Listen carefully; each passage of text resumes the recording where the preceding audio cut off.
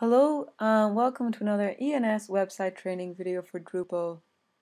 Today we're going to be having a quick overview of your administration toolbar. The administration toolbar can be seen once you have logged into your Drupal website.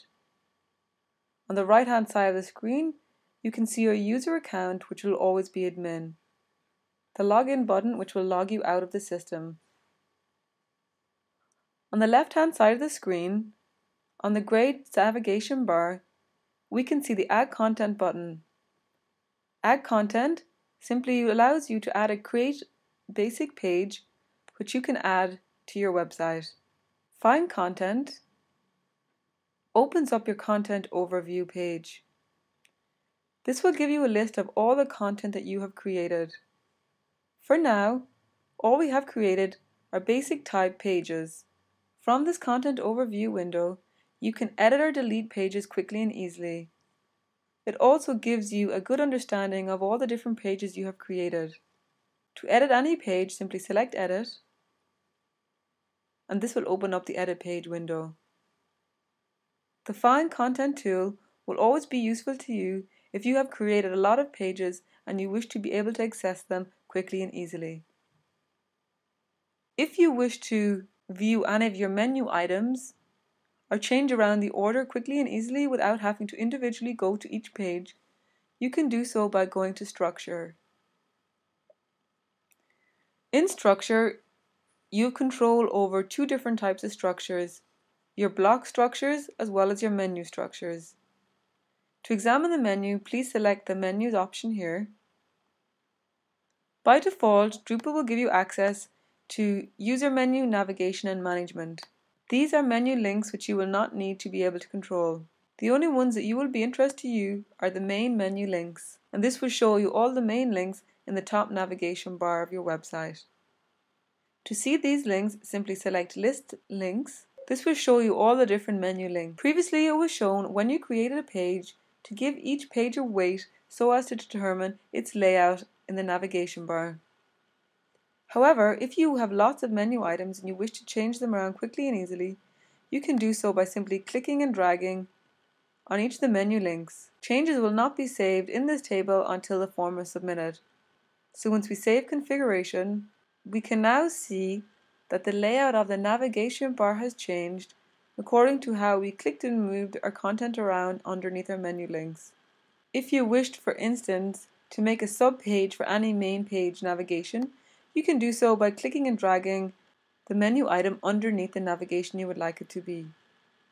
Make sure you save configuration or this change will not be made. As discussed before, when creating a sub-menu item, you must ensure that not only is the main link enabled, but also that it is enabled as expanded. Simply select the edit of that page and make sure we're selecting the Show as Expanded link so that when you hover over, that link page will be shown as expanded and will expand to show all the sublinks beneath it. Simply select Save, and then when we hover over Contact Us, as is listed here, we can see that the Why Drupal page is now beneath it. Similarly, a block overview, which is also contained within the structure page, this takes us to an overview of all the blocks that we have present on the Drupal website. Blocks are placed within regions, and depending on the design of your theme, you will have a number of different regions. Most will always have a main menu as well as a footer message. The main menu region holds your main navigation menu, and the footer message region here holds the footer message which will be in place on your footer. Usually this will contain your copyright information as well as your Powered by ENS logo. Depending on the design of your website, you will either have a right sidebar or a left sidebar. Your content controls all the main content of the page. It should never be removed. Some websites may have a banner region in which you can place a still image or rotating banner. You can see here that this rotating banner is in place underneath the menu. Drupal will also have a number of disabled menu items which are part of the default Drupal install. For instance, such menu items as Powered by Drupal and Recent Comments, all which are on your website installed by default, but which are disabled as they will not be needed by you. If you wish to add a block to your website, for example, a block of content to appear on the right sidebar of a page, you can do so by adding the Add Block icon here on the top of the page. The configuration option, which is the third on the navigation link of the top left-hand side of the screen, for most part will always be a blank page unless you have a custom-built module such as a Drupal web store running. Thank you for listening in.